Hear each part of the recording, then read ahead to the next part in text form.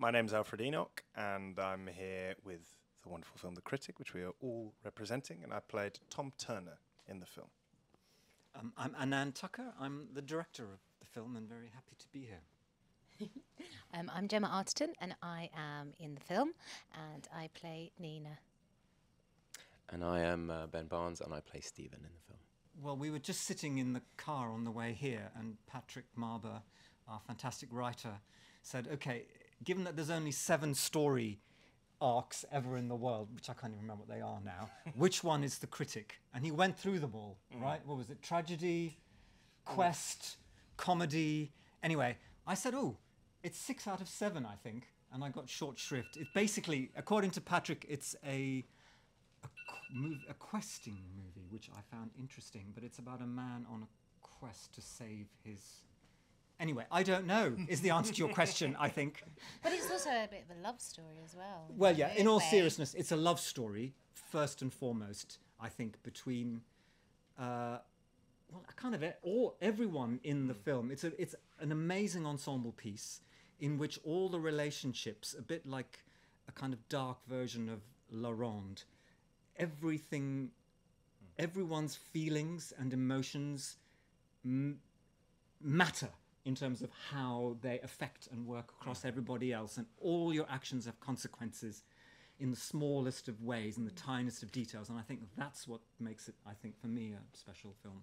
Ian plays Jimmy Erskine, otherwise known as the Beast, who is the most feared theatre critic of the stage. In 1936 in London, he writes for a paper called the Daily Chronicle, which is the equivalent of, you can imagine, one of our great English newspapers of old. And he has a secret in terms of who his true identity really is. And it's something that is not accepted in that time, and how he navigates that, his quest for truth, beauty, things that matter in the face of a world where none of those things matter, where facts don't seem to matter anymore, where fascism is on the rise, and age. And he's fighting against time, and events conspire to put him in a corner out of which he desperately tries to get out, and then bad things happen. So I play Nina Land, and she is a theatre actress, and a kind of okay actress, known in the theatre world, very ambitious, very self-critical, and her hero is Jimmy Erskine, but he never gives her a good review, and it kills her. He's her absolute hero, why she wants to be an actress. And she's a complicated person. And one day she gets an absolutely damning review from him, and it's almost going to end her. And she confronts him, which we've all wanted to do at some point in our careers, haven't we? Just go, why did you say that? No, we don't read reviews. Yes, and then a relationship forms actually between the critic and the actress, and Patrick describes it as a kind of Clarice and Hannibal Lecter type of relationship. I play Jimmy Erskine's assistant, Tom, who is... I mean, there's a professional and a personal relationship there, and that sort of ties into what Anand was saying about the fact that the film in so many ways is a love story that interconnects the characters in a very profound and personal way.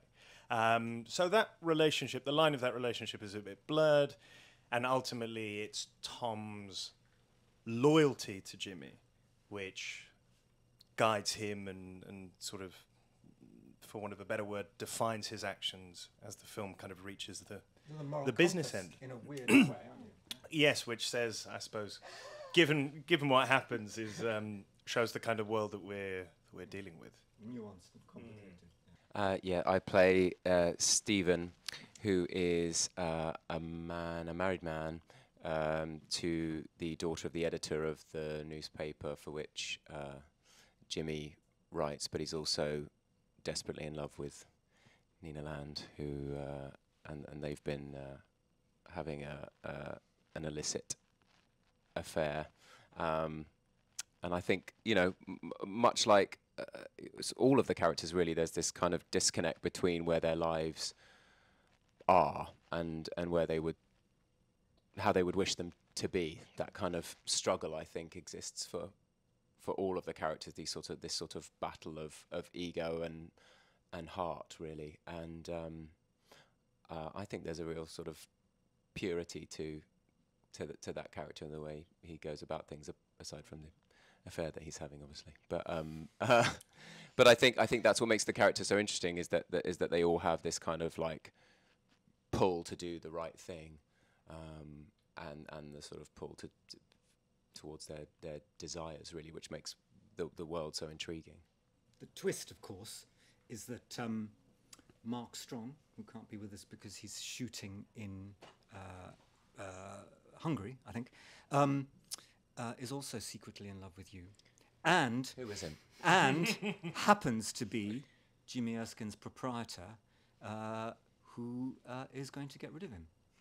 You know, I think when I kind of started out, I got some savage ones, and but actually I've sort of reclaimed them to be. We talked about this a bit in the rehearsal process, but I've reclaimed them, especially when I'm working with like much younger actors. I'm like, do you think that's a bad review? That's a bad review, mate. And I've shown them, and I find it very empowering now, because you know, I got some like savage ones back in the day, and they sit with you. I saw a documentary once with Robert Redford and Paul Newman, and they could remember word for word the worst things that had ever been said about them. And I'm the same way. I can reel off 2 or 3 that would just make me feel sick. But the point is, you don't remember the good, and that's an adjustment we need to make in our heads, because everyone is always going to have an opinion, especially with Twitter and you know, doing deadline interviews. You know, everyone's gonna have an opinion always, and to release yourself from the fear and the weight of your concern with that, and know that you could be proud of yourself regardless of what other people think, is such a like powerful theme, I think, just in life, whether you're a 9-year-old student or retired or an actor very much in the public eye. It's the same.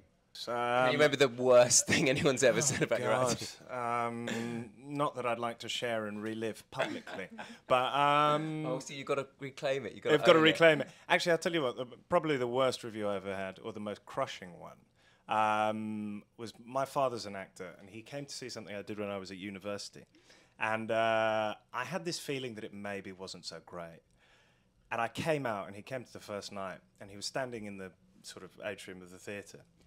And I sort of waved at him as I came out through the door, and he just grabbed me by the shoulder, dragged me aside, and gave me a bit of a dressing down, and gave me his very forthright thoughts about my performance, and gave me a lot to ponder over the next few days. I mean, I think the difficulty with reviews is finding a balance.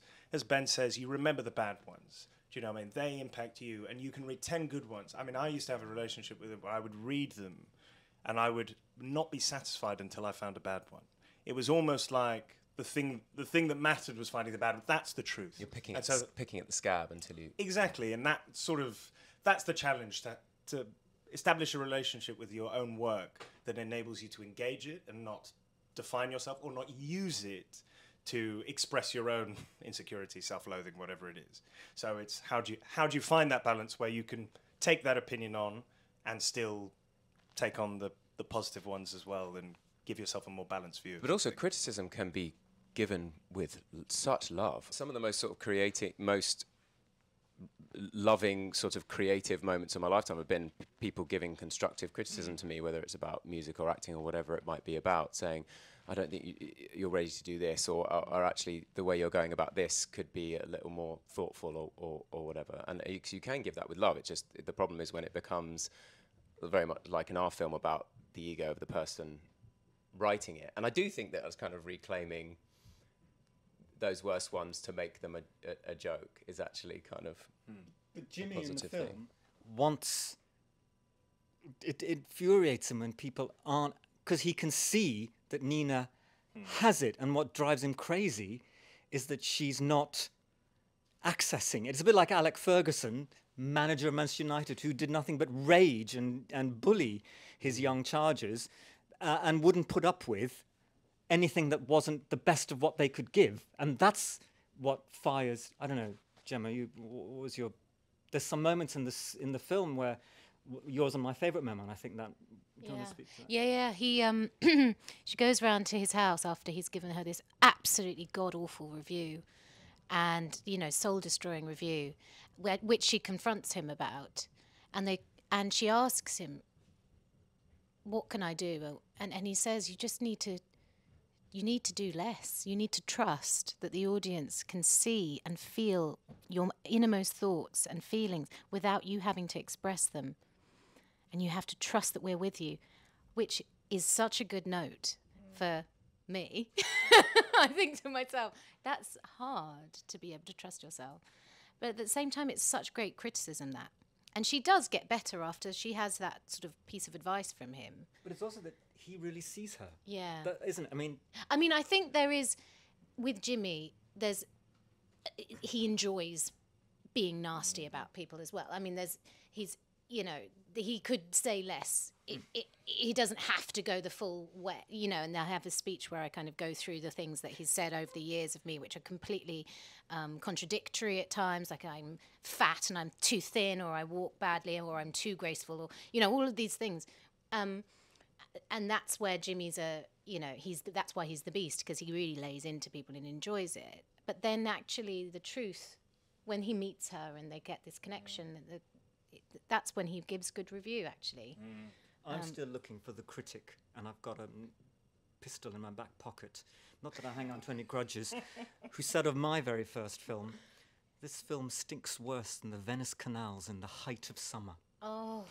I'm still standing. Yeah. So it's all right, isn't it? Amen. I think it's a completely unique film in that it's quite hard to define what it is, and genre-wise, it's as you said, it kind of crosses over so many things.